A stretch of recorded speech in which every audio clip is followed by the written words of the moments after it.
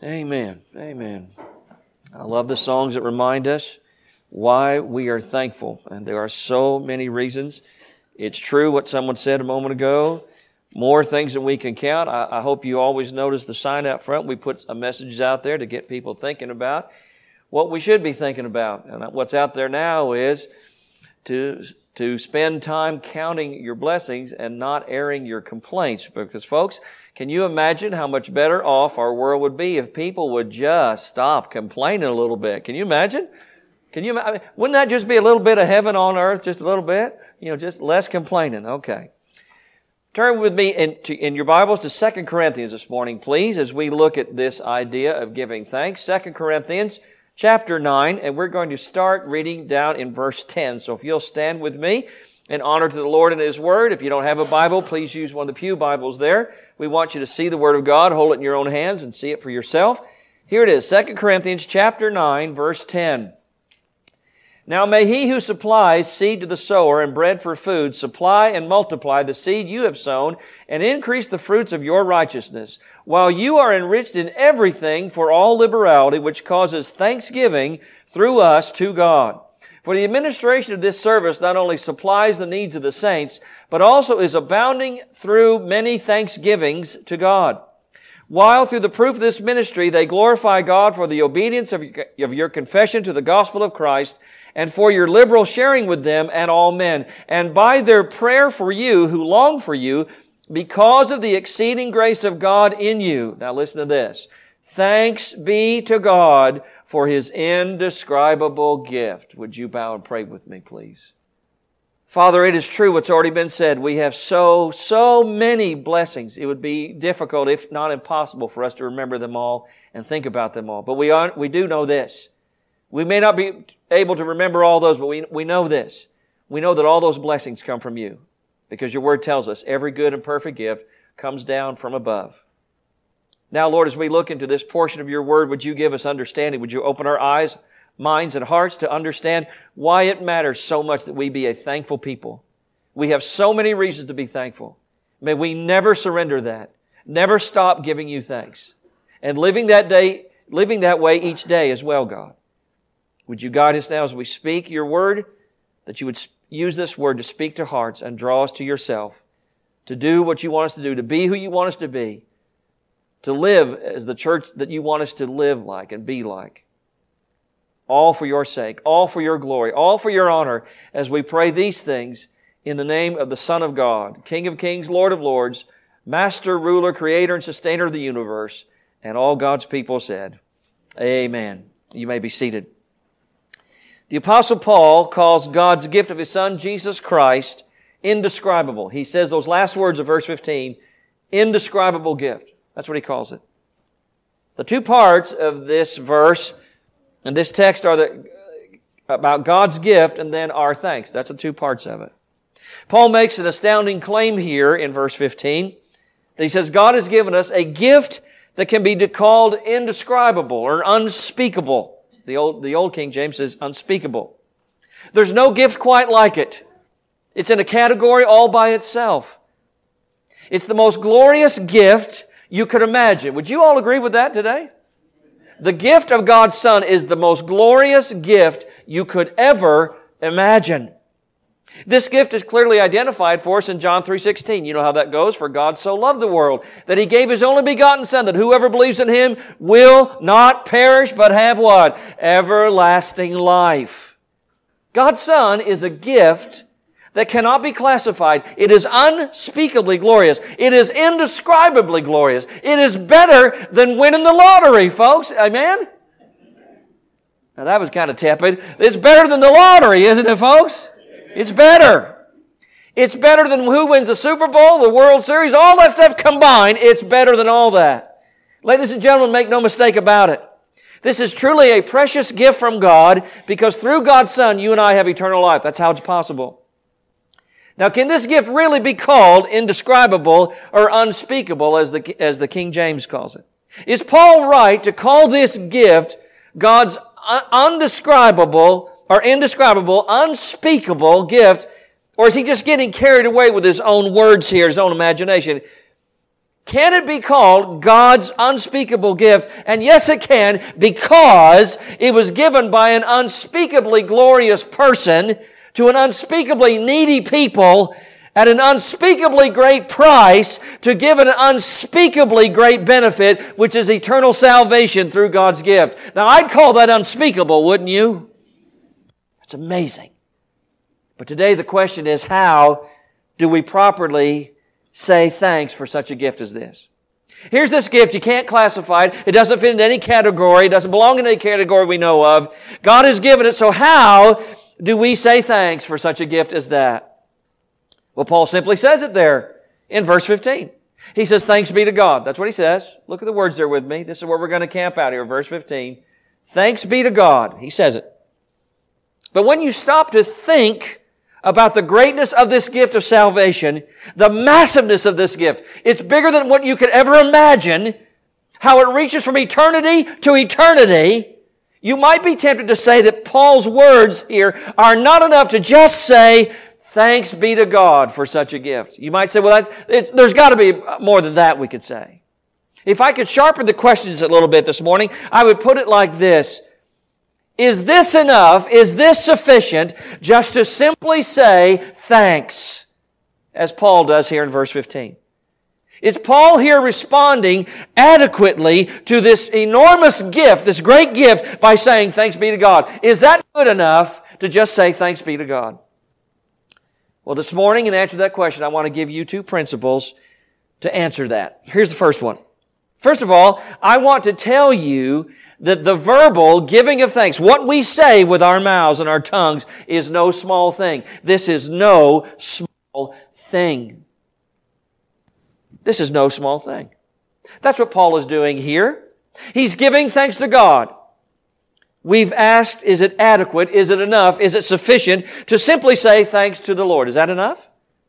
I'm suggesting to you this morning that this thing of giving thanks to the Lord verbally is something that should not be besmirched. It should not be belittled. It should not be put down or denigrated. Folks, it's a lot bigger than most of us think. It's much more than just the simple words, thanks, coming out of our mouth. Here's the second question, the second part of this.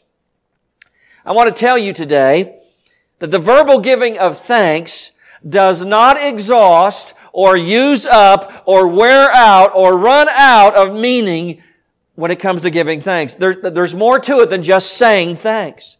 The giving of thanks is not a small thing, not at all. It's a big thing. But there's more to the giving of thanks than just verbally saying with your mouth, your lips, and your tongue, thanks. So today, I want to show you a little bit about these two principles. That first of all, the giving of thanks is no small thing, not at all, never a small thing. And that secondly, there's more to giving of thanks than just the verbal expression of giving of thanks. So let's jump in here as we look at this phrase, thanks be to God.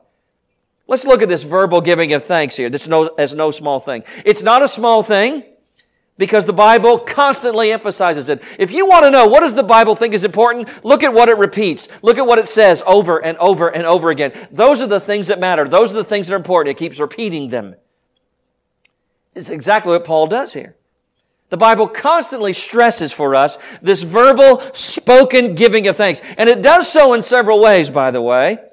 One thing the Bible does is it gives us several examples of people, individuals, just giving thanks to God. The Apostle Paul is one of them. He does it here in 2 Corinthians chapter 9. That's not the only place. Now I'm going to ask you to keep your Bibles open. Go with me to 2 Corinthians again, chapter 2. Go to 2 Corinthians chapter 2 and look at verse 14. Paul does this again here. 2 Corinthians, the book we're already in, go back to chapter 2 and look at verse 14. Now thanks be to God who always leads us in triumph in Christ and through us diffuses the fragrance of His knowledge in every place. This man Paul is a marvel to me. I think wherever you find Paul, you will find a thankful man, no matter what he's going through. Paul's the kind of guy, if you just scratched him, he would bleed thanksgiving.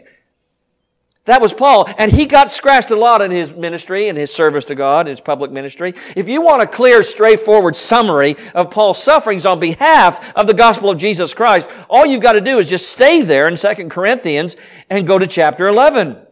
Go to 2 Corinthians chapter 11. Starting in verses 22 through 33, we won't read all these. He gives a long, detailed list of all the things he's been through and gone through and what he suffered because of his service to Christ. You'll find Paul detailing what he had to endure for the cause of Christ. Most of us have not come anywhere near this kind of suffering for Christ the way that Paul did. You know how it is with us. If just one thing goes wrong in our lives, what do? We give into depression, we give into griping, we give into complaining. Well, that's not the way I wanted it. That's not the color I wanted. That's not the flavor I wanted. It doesn't taste right. This car smells funny. Are we there yet? You know what I'm saying? Your kids have gone with you on a trip before, haven't they? I'm thirsty. I'm hungry. She's looking at me. He's touching me. All this nonsense. We gripe. Look what Paul says. He is beaten with whips here, beaten with rods rather. He's whipped to pieces many times. He's shipwrecked. Go down to verse 25, just the last phrase of verse 25. Here's one way he does it. He says, a night and a day I have been in the deep. He spent the night and a day floating in the water from a shipwreck. This is what Paul has endured. Paul often talks about how worried he was, how threatened he was, how much he had to endure because of Christ. But here's the marvel of this. With all of his hardship, all of his pain, all of his suffering, hardship that you and I most likely will never come near in this life. With all of this man Paul just bled thanksgiving. Always giving God thanks. When he said thanks be to God, this was his natural tone, his natural characteristic, his regular attitude. We were talking about this in Sunday school. Folks, I hope you all agree with me this morning. Thanksgiving is never for the believer just one day. Folks, it is every day. And let's go further. It should be more than once a day, should it not? More than once a day. God gives us things all day long. What if He stopped? You think it's rough now, try it without Him. Paul just regularly gave thanks. You read a little while in Paul's letters and you'll find him saying, thanks be to God, thanks be to God, thanks be to God. This is one way the Bible emphasizes for us how important it is for us to verbally say thank you to God. It may surprise you to know that the Lord Jesus Christ Himself was also a man of thanksgiving. He was too. Now, Jesus is fully God and He's fully man, of course, in a category by Himself, nobody else like Him. The God-man, like no other man who had ever lived, who is living now or ever will live. The Lord Jesus Christ is unique in all of that. You would think that if ever there was anyone who would ever have lived that would not need to give thanks, you would think it would have been the Lord Jesus after all, right? Because He was in such a special category, and because He's fully God, thanksgiving would seem to be beside the point, would it not? Because it would be almost like Him thanking Himself. But He gives thanks to God the Father constantly. Throughout His public ministry, over and over again, He thanks God. He thanks God the Father. And even though He is the God-man, yet for the purpose of our redemption, He humbles Himself, He stoops down to the place where He became voluntarily dependent on the Father. So He wasn't constantly giving thanks to He was constantly rather giving thanks to the Father. Go with me to Matthew chapter 11 just a moment. Matthew 11 and verse 25. Matthew 11, verse 25. At that time, Jesus answered and said, I thank you, Father, Lord of heaven and earth, that you have hidden these things from the wise and prudent and have revealed them to babes. I thank you, Father, Lord of heaven and earth. There it is. He says these things, you've kept these things from others. He's talking about the truth of God. I have to smile when I read that verse 25 in Matthew 11, because you know the movers and the shakers of our society are so proud of themselves. Oh, they are so sure, they are so smart, so intellectual, so insightful. Why, they've got it figured out. They've got it all figured out. And if you don't think they've got it all figured out, just ask them. They'll look you right there and say, yeah, we've got it all figured out. We've got it all figured out. But for the most part, these people have not received the gospel of Jesus Christ. They've said no to that. We don't need that Bible stuff. Why don't you just keep that in the church? We don't need to hear that outside the church. Well, who has received it? People like us. People who are not among the movers and the shakers, the rich and the famous, the intellectuals and the powerful. Go to Luke chapter 10. Here's another verse. Luke 10. Jesus says this again here. Luke 10, verse 21. Luke 10, verse 21. In that hour, Jesus rejoiced in the Spirit and said, I thank you, Father, Lord of heaven and earth, that you have hidden these things from the wise and prudent and revealed them to babes. There it is.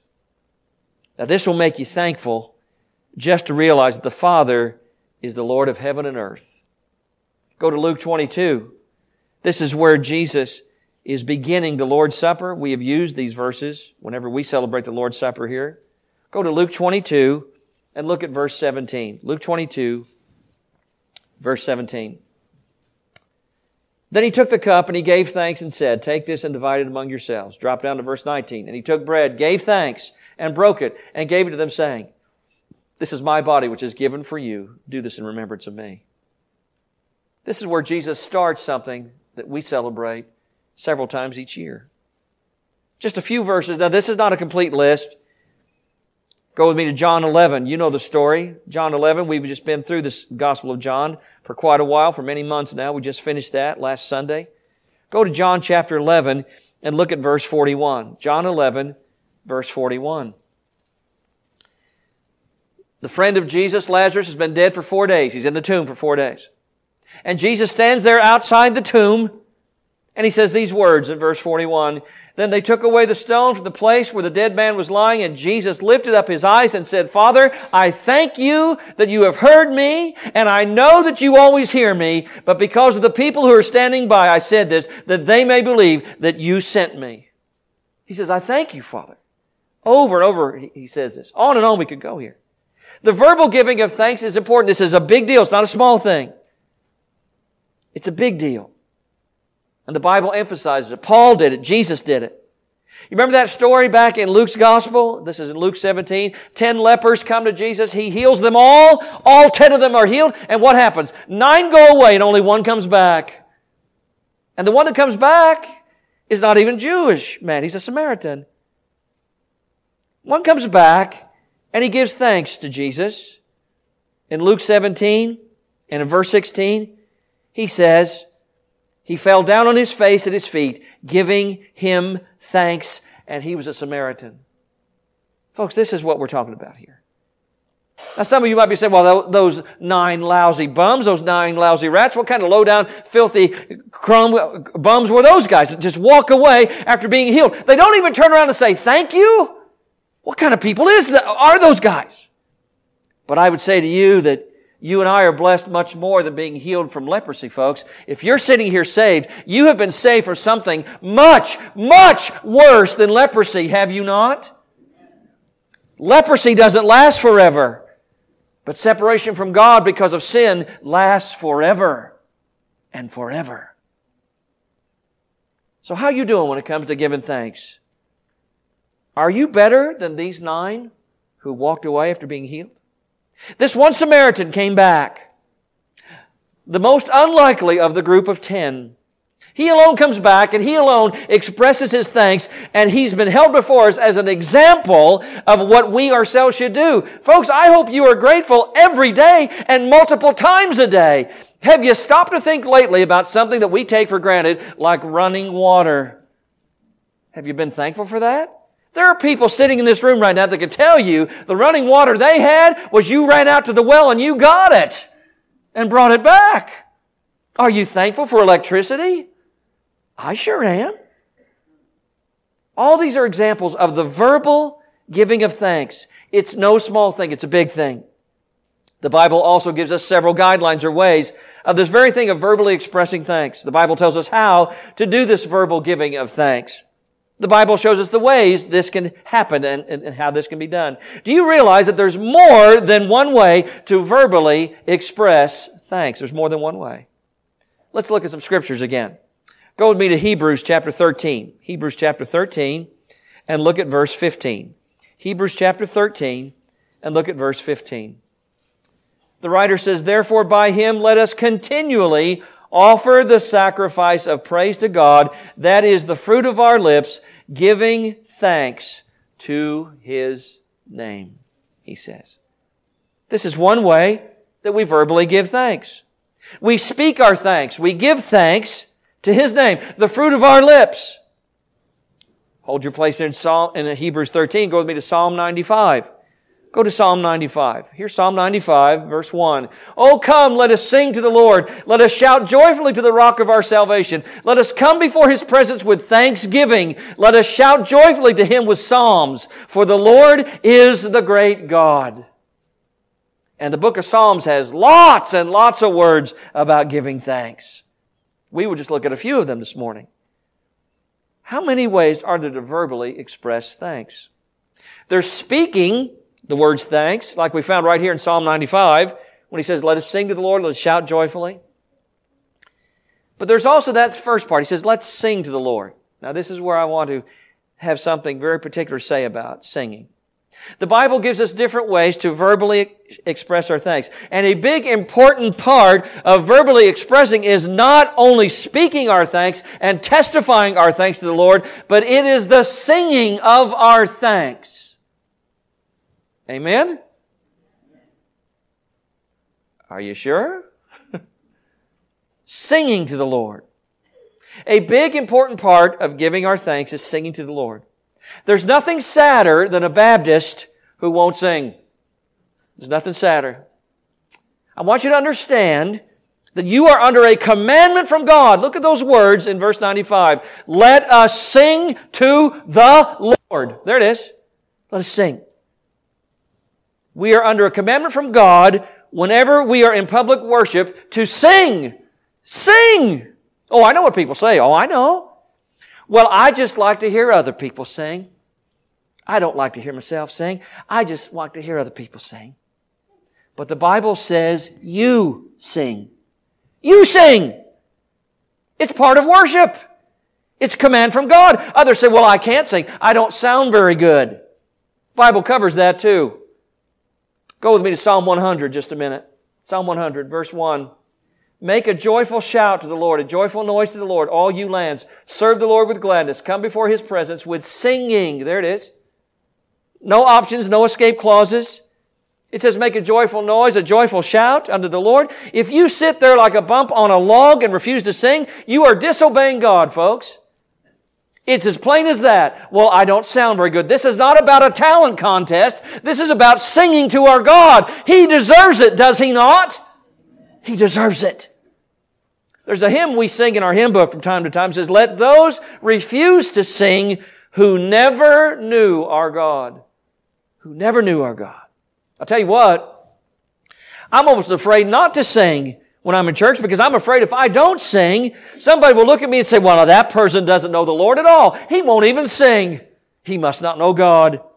Folks, I don't know about you, but I want to be called, or rather counted among the redeemed. So when Brother Rob tells us an announcement, or rather he announces a hymn number for us to sing, folks, I'm going to sing. Now, there have been times, and some of you know this, you've been with us for a while, you know that there's been times when my voice has been so stretched and strained and I don't feel like singing. Even then, I just move my lips a little bit at least. This is a commandment from God. This is a command, and it's one way we can verbally give thanks to God. Go with me to Psalm 96. Psalm 96, verse 1. Psalm 96, verse 1. Oh, sing to the Lord a new song. Sing to the Lord, all the earth. Sing to the Lord, bless His name. Proclaim the good news of His salvation from day to day. Declare His glory among the nations, His wonders among all peoples. Now, folks, I think it repeats for a reason, does it not? The Lord above wants to hear His people sing to Him. That's what He wants. There you have those two things, speaking and singing. Declaring, proclaiming, singing. Speaking our thanks and singing our thanks. Go back to Psalm 100 just a moment. Those opening verses say it. Make a joyful shout, a joyful noise. Serve the Lord with gladness. We are to sing our thanks unto God. The Bible constantly urges us to do this. Now some people say, well, now, Pastor, you don't understand. I just don't feel like singing. Ever heard that? I don't feel like singing. You don't know what I've been through this week. You don't know how hard my week was. Here's what I will say to them. You don't understand. You sing and you'll start feeling like it. Sing and you'll start feeling like it. Folks, if I waited till I felt like doing things, you know what? I never got out of bed in the morning and come to this office. I never would. If I waited till I felt like it. There are so many things I would never do if I waited until I felt like doing them. How about you? You like that? So what I find is necessary is to act on the basis of duty and responsibility. And whenever I begin acting on the basis of principle, I do this because I'm responsible to do it. Feeling comes along and it follows all that. There are way too many people who rely on their feelings in their Christianity. If you are one of those who relies on your feelings in your Christianity, I'm just here to tell you this. You've noticed this, haven't you? The devil will work overtime to make sure you don't feel like doing anything for God now, won't he? You know that. He'll work extra hard to make sure you don't feel like it. He'll work extra hard. He'll make sure you don't feel like doing anything for God at all. But if you live on the basis of what the Word of God tells you to do, that feeling will come in due course. You just keep plugging along. Do what the Lord wants you to do. Don't worry about your feelings. It's like a train, and the feelings are like the caboose, but the principle is the engine. Now, you've noticed this, haven't you? You know what? Trains can run without a caboose. Have you noticed that? They can run just fine without a caboose. If you make principle the engine, your Christian life will go along whether you feel like it or not. So here's some commandments from Scripture about the verbal giving of thanks. We're to speak our thanksgiving. We're to sing our thanksgiving. Here's another one. We are to pray our thanksgiving. Paul says this in Philippians chapter 4. If you want to turn there, Philippians chapter 4, listen to what he says down here in verse 6. Philippians 4:6. Be anxious for nothing, but in everything by prayer and supplication with thanksgiving, let your requests be made known to God. Well, the Bible not only gives us examples and different ways to offer verbal thanks, it also gives us different places where the verbal thanks is to be offered and given. You are to give thanks to the Lord individually. Individually. In your own private life, when nobody else is around, you should be thankful to God, should you not? Even when you're by yourself. Do you do this? Are you thankful? Do you find yourself giving thanks to the Lord individually and privately? Here's another way. You're to give thanks to God in your family, when you're with your family. Back there in the book of Deuteronomy, way back there, if you want to go back there, it's Deuteronomy chapter 6. Moses was led by God to tell the people of God how they were to conduct themselves. In Deuteronomy chapter 6, he spells this out for them. He says in verses 6 and 7 of Deuteronomy 6, and these words which I command you today shall be in your heart. You shall teach them diligently to your children and shall talk of them when you sit in your house and when you walk by the way, when you lie down and when you rise up. He says you moms and dads ought to be setting this kind of example in front of your kids about being thankful. You want to know why more people aren't? Because they were never taught that way as a kid. Now were they? They weren't. And God says that's our job. We're to be talking about the things of the Lord. Do you do this with your family? Is there a giving of thanks? And I'm not talking about this cheap stuff either. Rub-a-dub-dub, thanks for the grub. None of that. Good bread, good meat, good God, let's eat. None of that. No. Is this a natural part of your conversation? Just to notice the blessings of the Lord and say, hasn't the Lord been good to us? You could do that with your own family, could you not? God has been good to us. The Bible tells us we need to do this in our families. There's another way. The Bible tells us that we need to do this in public worship. I've labored on this one for quite a while now, but I don't mind laboring over it again. Some people say, well, I can worship the Lord just as well at home as I can at church. And you know what? The Bible's got an answer for that. No, you can't. No, you can't. Well, now, wait a minute. I can worship the Lord when I'm out in the woods hunting.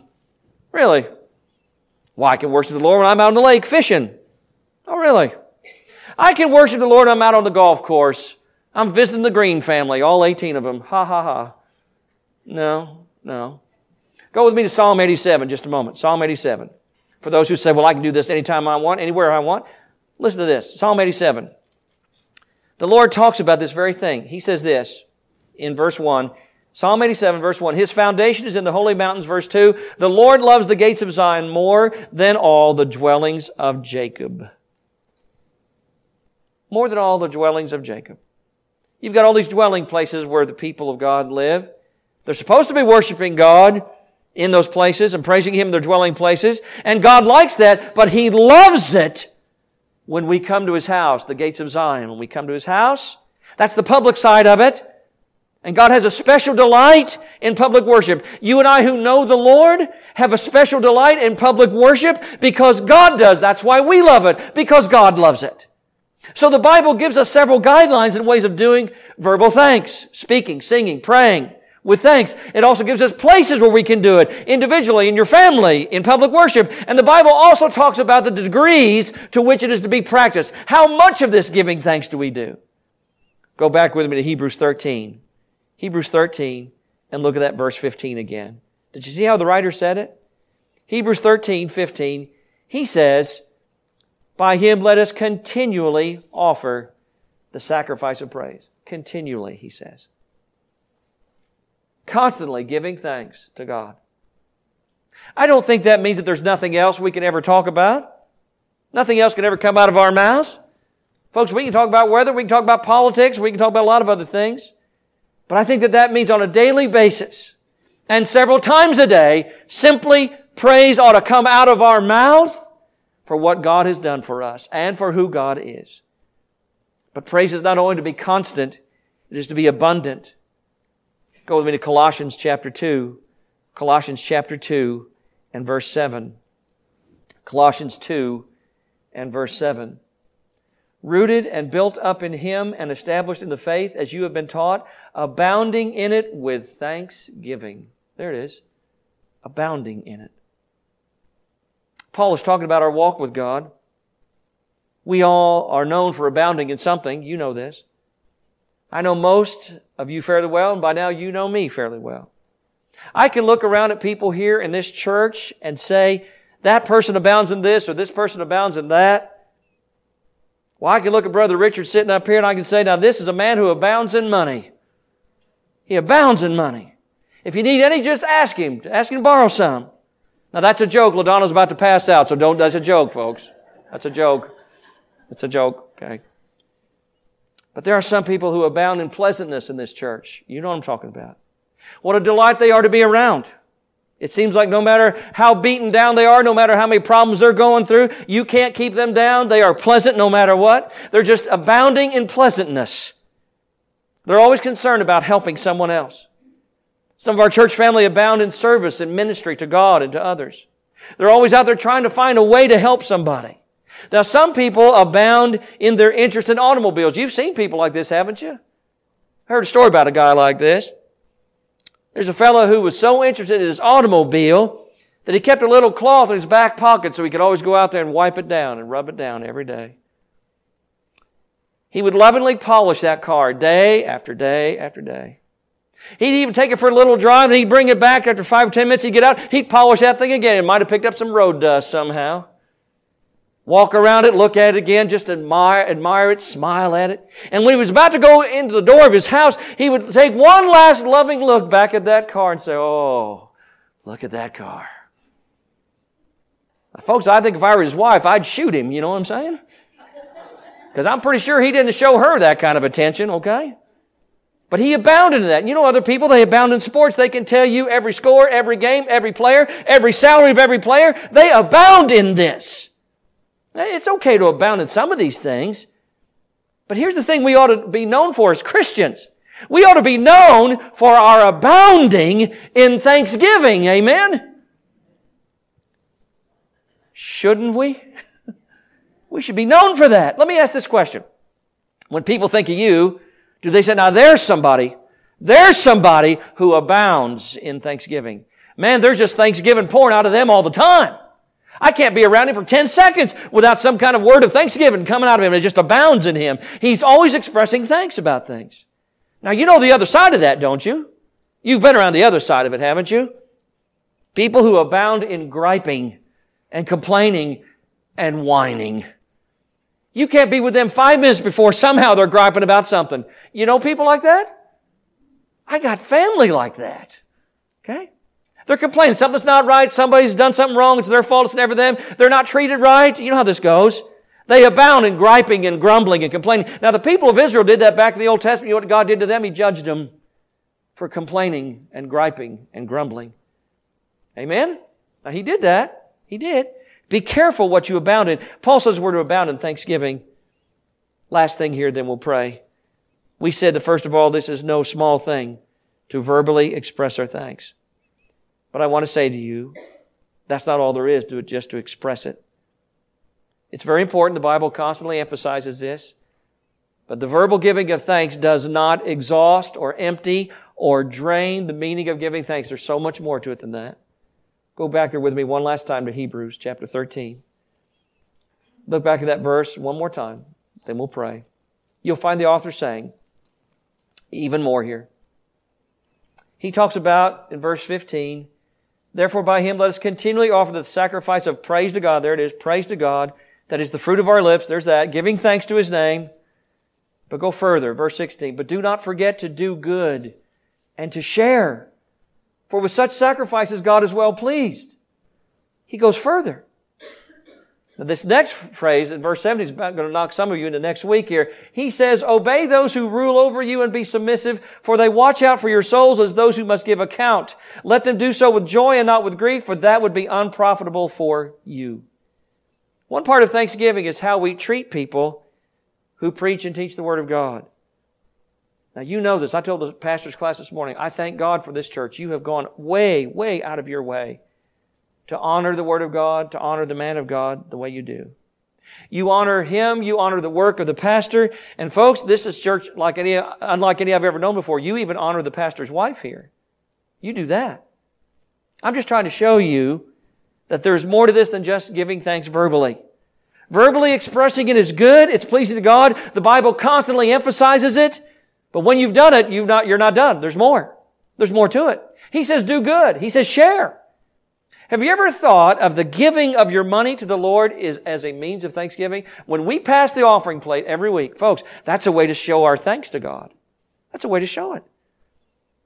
Do you realize that in churches today, less than 20% of the people who go pay for at least 80% of the bills? And the remaining 80+% pay less than 20% of the bills.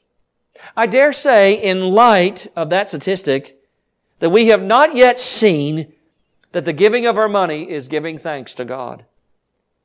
Giving to the Lord's work is an expression of our thanks. When I give my tithe, my 10%, folks, I really haven't given anything yet according to what I owe, because the Bible says I owe that to God.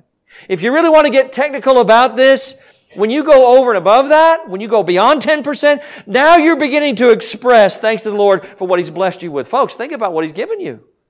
Think of everything you've got is from Him. So on this Sunday before Thanksgiving, we've got this indescribable gift. We've got a gift that cannot be classified or categorized. And Paul says, thanks be to God. That's what he says. We've asked ourselves this question. Is that enough to say thanks be to God? And we've answered it by saying Paul said thanks be to God, but he said more than that. He was doing something very important when he said thanks be to God. That's not a small thing to say, thanks be to God, but there's more to it than that. There's more. Paul did not fail in that way either. You look at Paul's life and how he lived and how he taught, and you can see that he not only said it, but he lived it. People saw that in his life. And that's a responsibility that rests upon each of us to say it and to live it. Amen? Let's pray. Father, we simply want to say on this Lord's Day before Thanksgiving, thank you. And not just on this Sunday, but every time we're together. Sunday morning, Sunday night, Wednesday night, in our men's group on Tuesday mornings, in our prayer group on Thursdays. Every time we're together, we want to be sure we never leave out that essential part of saying thanks verbally, with our own lips, our own mouths, our own tongues, to say thank you. And as we just sang a while ago, we see how the therapeutic side of giving thanks helps us by counting our blessings and naming them one by one and being surprised at what the Lord has done and how it will change our heart and change our mind from griping and complaining to saying thanks and expressing our love for you. Lord, we're praying today that each person here does that. Not just once a year, not just on the last Thursday of November, but every day and several times every day. Because, Father, your own Son said it, without you, we can do nothing. Without you, we have nothing. Without you, we are nothing. But oh, with you, oh, what a difference it makes to have Jesus in our life, to have Jesus sitting on the throne of our life, to have Jesus as our Lord, our Master, our King, to know that Jesus has paid the price for our sins and forgiven us of all of our sins, past, present, and future. To know that, to trust that, to believe that, that truly is an indescribable gift. And may we always be thankful for that. And yet, Father, we know it's very possible today that someone is here and they've never trusted you. They've never asked you to save them. They've never asked you to forgive them. They've never surrendered to you. They think they can run things pretty good on their own when they can't. Dear God, I pray that in these moments as we sing to you, that you would speak to each and every heart and mind in this place. Every soul would be hearing from you in these moments now as we sing. That they would ask themselves, do I know Him? Do I know this Jesus? Do I know this God-man? Have I trusted Him? And if I haven't, why haven't I? And that they would step out and stand up and give themselves to you today, God. For others who need to be a part of this church family, for others who need to be reconciled with someone else, to be at peace with someone else. No unforgiveness, no bitterness, none of that, but instead thanksgiving and love. Lord, whatever it is, wherever you're leading each of us, our hearts, our minds, would you now speak to us as we sing our thanks to you to do what pleases you. And we ask this all in Christ's name. Amen.